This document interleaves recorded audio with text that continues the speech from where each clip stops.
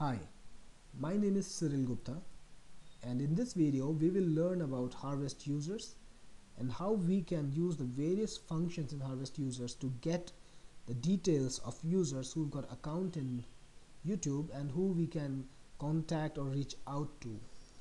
There are four ways in which you can harvest data or users from YouTube right now. You can add a user ID manually, you can find users from keywords, you can harvest users from YouTube pages, or you can harvest users from YouTube feeds. Let's try adding a user manually. Click on add user and you'll be asked to fill in an order ID and select a user group. So let's fill in my ID, for example. And in user group we already have some user groups over here which I've created earlier, but for this video I'm going to create a new group and I'm going to call it people. Right, and just click submit, and Jeet will verify that the user exists, and if there is nothing wrong it will add the user to the database that it has. And how can you find out whether it's been done or not? Click on home and there's this button which says get harvest statistics. Click here and your group, the group that we just created, people, it should appear here with the number of contacts that have been collected in it, which is presently 1, which is me. You cannot see the exact IDs in Jeet right now because we are trying to protect against spam. So at this moment I haven't enabled it, but in the future versions, depending on how people use it, we can probably provide this feature. Let's go back to harvest users. The second option is find from keywords.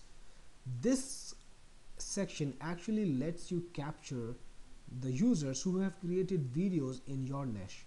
So just type in your keyword. For example, my favorite niche is programming, so I'll type programming and I will also choose the number of contacts that I wish to obtain, and Jeet will get up to that many. Usually the number is much lesser because Jeet does not duplicate any of the contacts, which means that if you already have a contact added to Jeet through an operation or a task, Jeet will not add the same contact again to the list so that we can avoid spamming those people.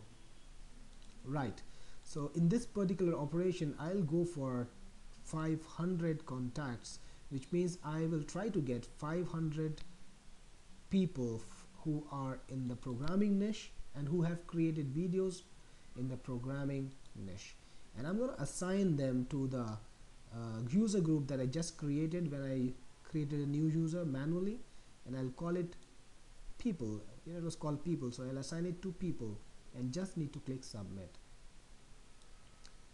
Okay, now what Jeet did was it created a set of pending tasks, and if you go down a bit near the start button, you'll notice that the text here, it says now pending tasks 10. Jeet will create one task for every 50 users or every 50 videos when you harvest them.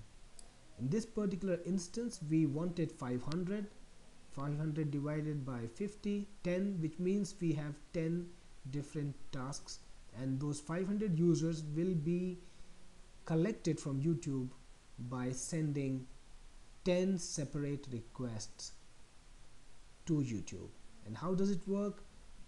Just click on start and the tasks will start working.